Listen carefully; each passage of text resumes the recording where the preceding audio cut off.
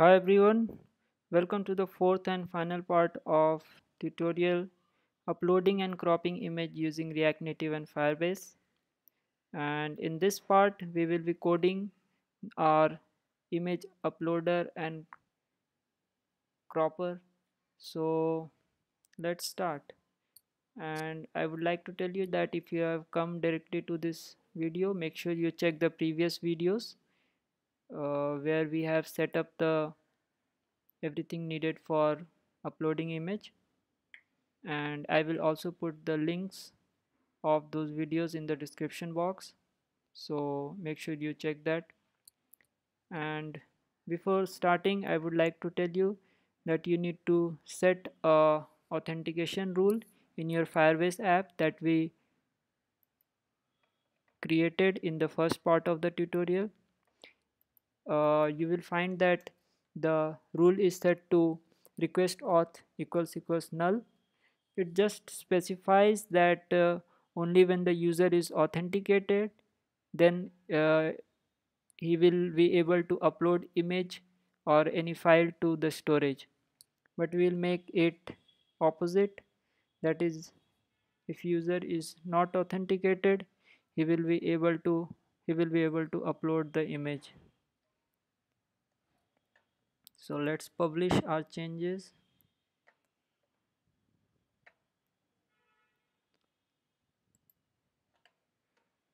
Okay, now I have the working part of this tutorial, but I will be transferring the code one by one so that I can make you understand how the code works. So first we will transfer the components that we need. We need button component, image component, activity indicator, and touchable opacity. These are general components of React Native, which you can the detail of which you can find in the documentation of React Native. Now we will import the component that we installed, that is React Native image crop picker, the main component for this tutorial. Okay, now we have used a constructor. In the constructor we have set up two states, that is loading, and loading is initially set to false. Another one is dp is initially set to null. So loading will be controlling the state of activity indicator, and activity indicator will show user that something is happening, because when it's rotating, then user will see that something is happening and user will wait. So it will be a waiting signal. And dp will have the url of the image, the url where the image is getting uploaded on Firebase storage. So let's copy this part.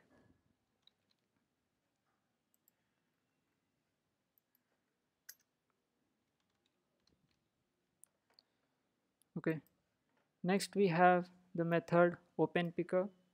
This method is being called when the user clicks the change picture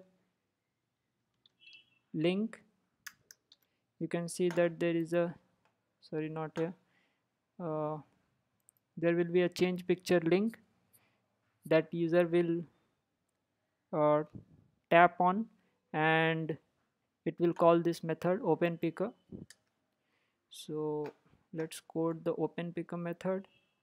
When the openPicker method is called, the set state is, the loading state is set to true, and when we set loading state to true, the activity indicator starts rotating, so user can see that a process is going on.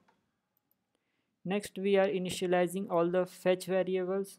Okay, so these constants and variables are needed to convert image to its blob format.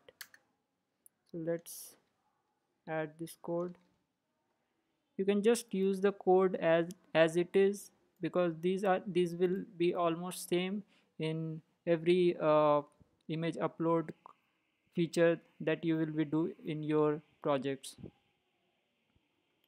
Okay, next we have used a dummy UID, that is a user ID, because if you use the authentication part, then you will need this user ID. Right now it's just a dummy user ID.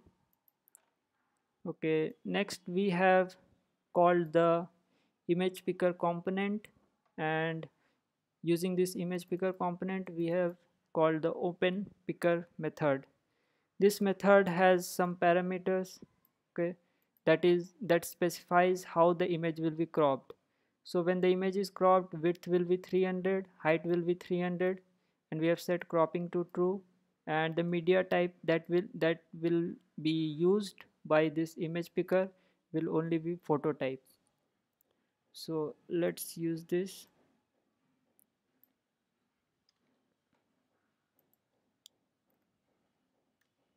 So once the image is picked and cropped, object after the image is picked and cropped, object is getting returned. This image will have this object, this image variable, and in from that object we will get the path of the image.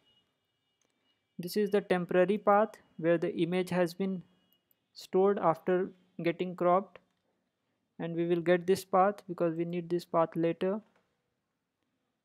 And we also need a reference to the Firebase storage, so we are initializing a constant which has the reference to the Firebase storage.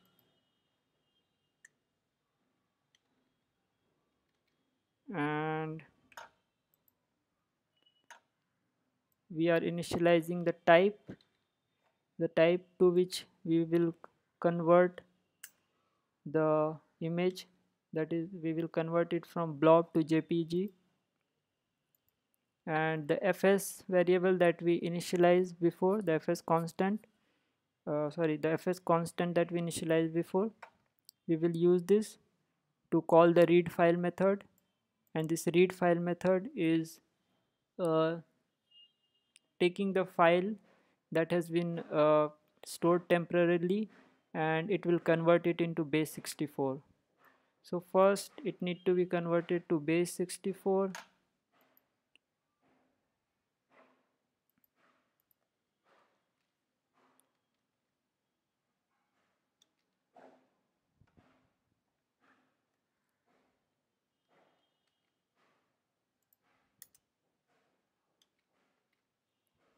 and once it is converted to base 64,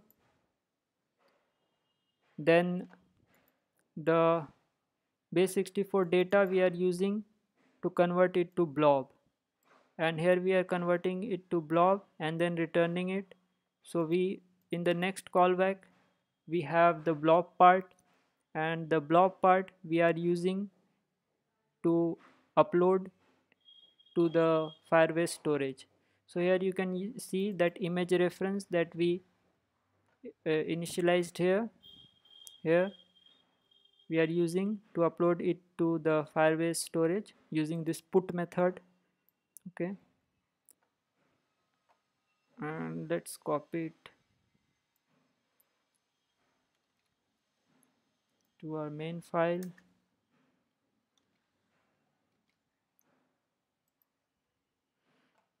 Next next we are returning the downloadable URL, the URL to which the image has been uploaded in the Firebase storage. So this is getting returned,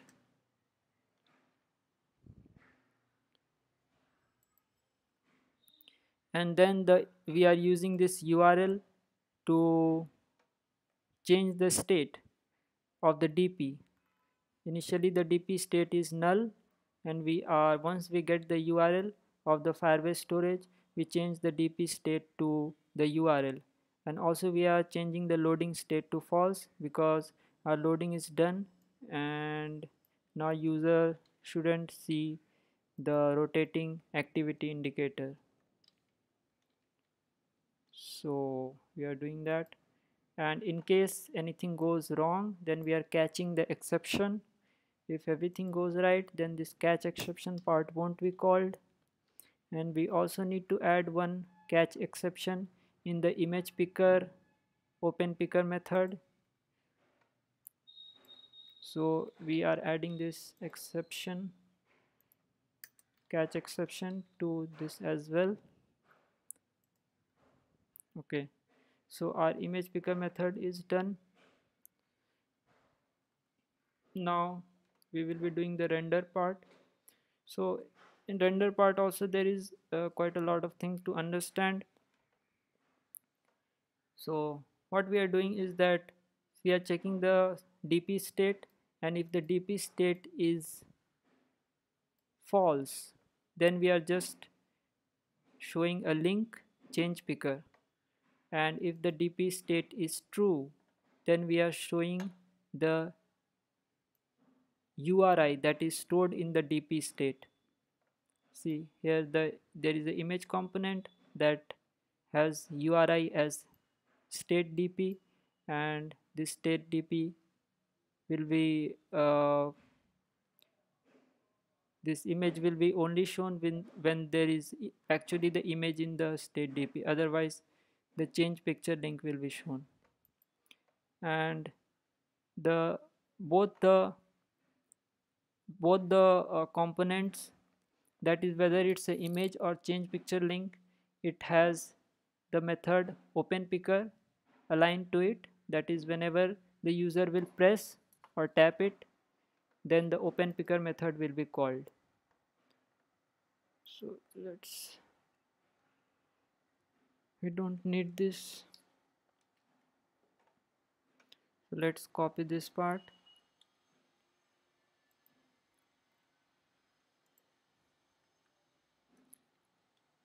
Okay, once we get the DPR, whether it's a link to the link called change picker or whether it's a link of image, we will store it in DPR, and this DPR we will use it here. So we will first check the state of loading, whether it's loading or not, that is loading is true or false. And if loading is true, we will show a activity indicator. We are showing activity indicator. If loading is false, we are showing the DPR component, whatever we get here. So that's quite a simple logic, and at the end we are just using this DPS that we get here to render the final thing. So that's it, and this is our uploading and cropping image, and this should work.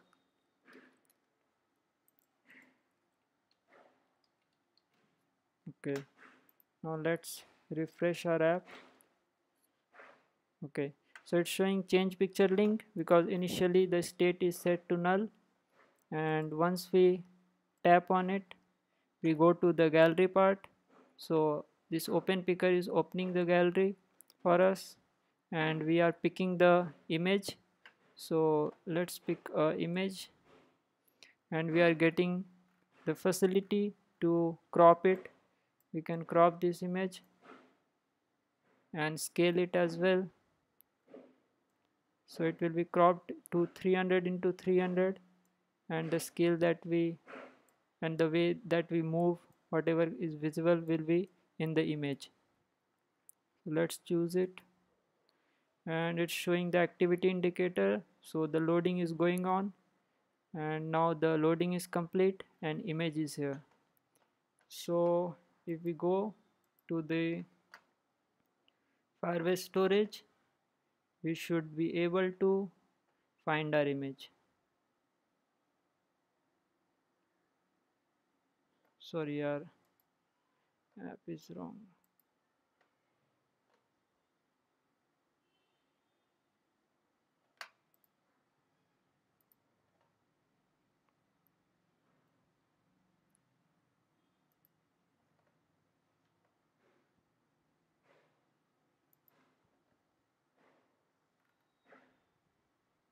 Okay, so you can see here we have the same image that we can see in our app.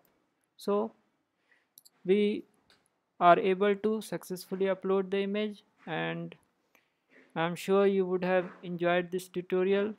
And if anything is unclear or if you find any issues, you can just mention and let me know in the comment box. And if you haven't subscribed to our channel, make sure you do subscribe to the channel, and we will be uploading useful and very uh, exciting and helpful videos for you all.